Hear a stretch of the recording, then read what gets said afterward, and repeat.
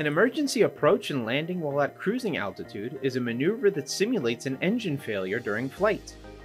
All pilots must understand how to perform this type of maneuver in order to be ready for out-of-the-ordinary situations, such as engine abnormalities or failures. Since emergencies occur suddenly and unexpectedly, pilots must practice emergency approaches and landings regularly to keep the procedures proficient in case they need to be performed.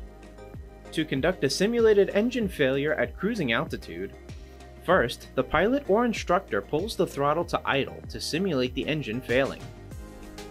Immediately after the power is brought to idle, the pilot must establish the best glide attitude and airspeed, maintaining altitude if airspeed is above best glide speed, which is 68 knots indicated airspeed.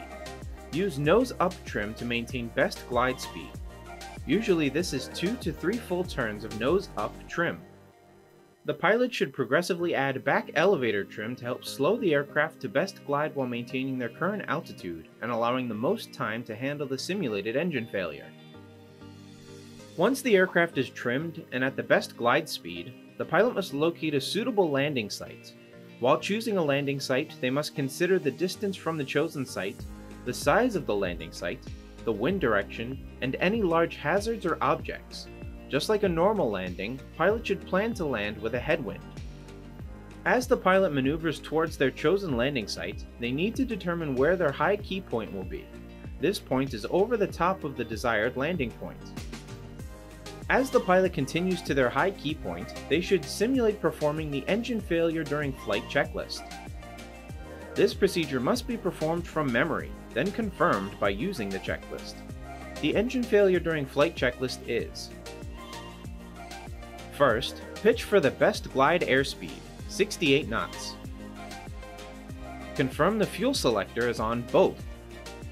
The fuel shutoff is pushed in. The mixture is rich. The auxiliary fuel pump is on.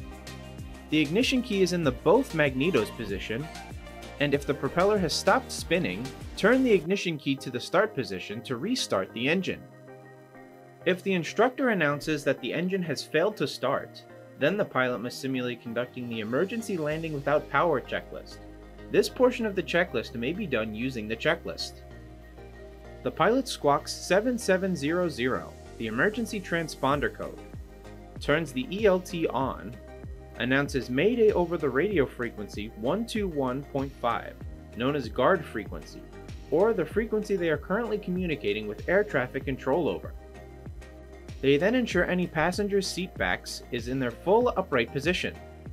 Seats and seat belts are secured and fastened. The cabin doors are unlatched to assist with a quick exit of the aircraft upon landing.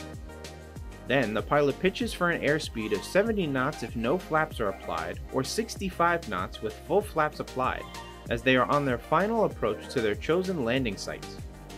They then bring the mixture back to cutoff, and then pull the fuel shutoff valve out to the off position to prevent any fuel from entering the engine, preventing a fire if a hard landing were to occur.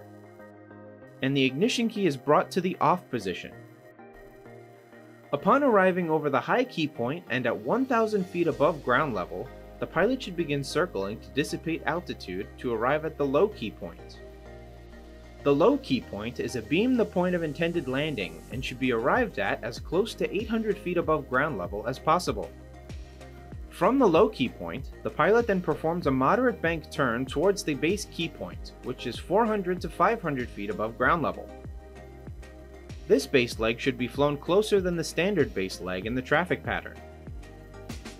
The pilot must take into consideration the wind speed to determine how far out the base leg should be flown. As the pilot continues to turn to their final approach and landing, they then extend the flaps to the desired setting, and when landing is assured, they fully extend the flaps so the aircraft touches down at the slowest practical airspeed. Just before landing, the pilot completes the memory portion of the emergency landing without power checklist. When landing is assured, the pilot confirms the wing flaps are fully extended, the standby battery is turned off, the battery and alternator master switches are both turned off, the cabin doors are confirmed unlatched, and then the pilot touches down slightly tail low at the slowest possible speed, and then applies their brakes as needed. If performing the emergency approach and landing to an authorized airfield, the pilot should plan to continue the descent and perform a landing. Otherwise, they should be prepared to initiate the first go-around when instructed to do so, or by 500 feet above ground level, whichever occurs first. Some helpful tips for conducting emergency approaches and landings from cruise altitude are: during an off-airport emergency landing, a pilot needs to evaluate their landing site. If the aircraft is at a higher altitude and the best landing area is directly below them, the pilot should pick the field and the aiming spot, and make plans to land into the wind. The pilot should circle right above the point they intend to land. As the aircraft circles, the pilot should evaluate their landing area. They should first examine the way the furrows run. Always land with the furrows and not against them. Next, they must evaluate for tree stumps, rocks, fence lines, power lines, small rivers, or ditches. All of this needs to be evaluated on this descent. During the descent, remember to contact a nearby air traffic control facility and broadcast a mayday, or if none are nearby, then use the emergency frequency 121.5 and set your transponder to 7700. When managing the aircraft's altitude from the high key point, it can be roughly approximated by the bank angle used to perform the 360-degree circles. Less bank results in a lower rate of turn, causing the circle to be larger. Thus, more altitude will be lost per circle. More bank results in a higher rate of turn, causing the circle to be tighter.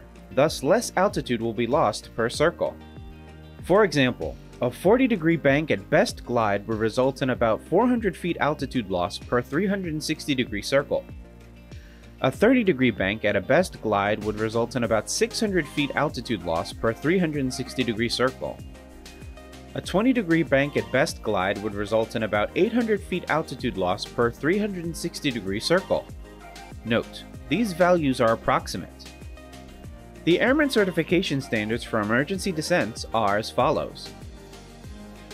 Best glide airspeed plus or minus 10 knots and corrected for headwind or tailwind. Identifies a suitable landing site, manages aircraft's energy to make a controlled approach and landing without undershooting or overshooting the selected landing site, and performs the appropriate checklists. Be sure to like our video and subscribe for more epic content. And while you're here, check out some of our more recent videos and playlists.